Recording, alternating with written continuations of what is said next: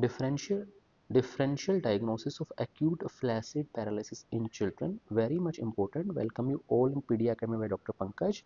If brainstem stroke is there, yes, we can get this picture. Brainstem encephalitis, so anything affecting brainstem can cause acute flaccid paralysis. Important, acute anterior poliomyelitis, which was common causes in previous era, so this can cause polio. Acute myelopathies, any spinal cord involvement in form of space occupying lesion, acute transverse myelitis can cause. Peripheral neuropathy, very important. These are more common nowadays.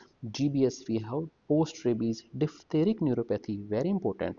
Acute intermittent porphyria, very important. Just remember, vasculitis neuropathy, critical illness neuropathy, and lymphoma neuropathy are important.